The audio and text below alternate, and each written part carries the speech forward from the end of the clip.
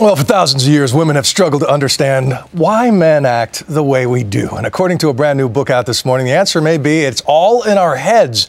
The book is called The Male Brain, a compendium of the latest neuroscience put together by Dr. Louann Brizendine, and she dropped by to share a little insight.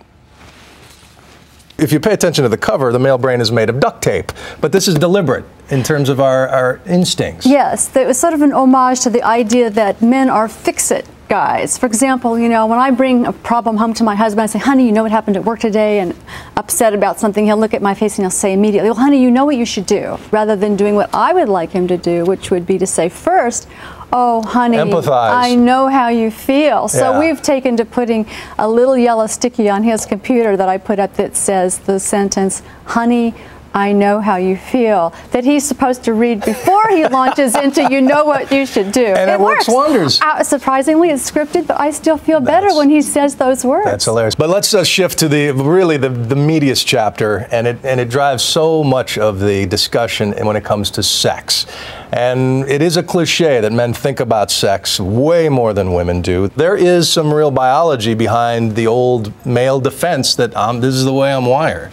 Yes, you know, the area for sexual pursuit, which is the technical name, inside the hypothalamus here, deep inside the brain, is 2.5 times larger, caused by the growth of testosterone as a fertilizer and the male gene, the Y chromosome. All during our lifetime, males report 3 times more interest in sex than females at the same age. Well, if it is hormones, if it is a certain wiring in the brain, could Tiger Woods or John Edwards claim that as their defense? These things are an explanation of the biological underpinnings of the human male brain.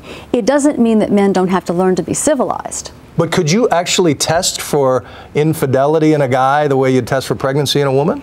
Scientists have discovered that in the furry little animal, the vole, there's one who's very monogamous. He's the prairie vole, and he's a stay-at-home dad, sticks with one woman. The other cousin, called the montane vole, however, is promiscuous. He's kind of a hit-and-run guy. Scientists took the gene for the vasopressin receptor gene out of the prairie vole, the monogamous guy, put it into the promiscuous one's brain.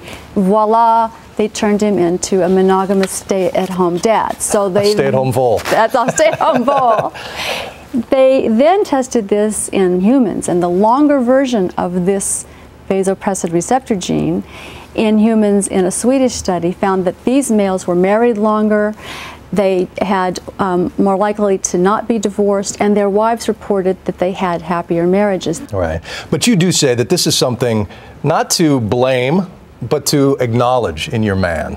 I think that the male and female, we have natural biological predispositions and urges that are caused by a combination of our hormones. It's time to say about men, yes, they have their own urges and they have their hormones. It doesn't say they can be bad behavior guys, but I think it's important to say it's a natural urge for men to run on this fuel for sexual pursuit and for sexual interest.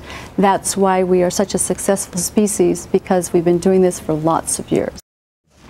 And the evolution continues. Dr. Brizendine answers more questions about her groundbreaking research on our website, abcnews.com.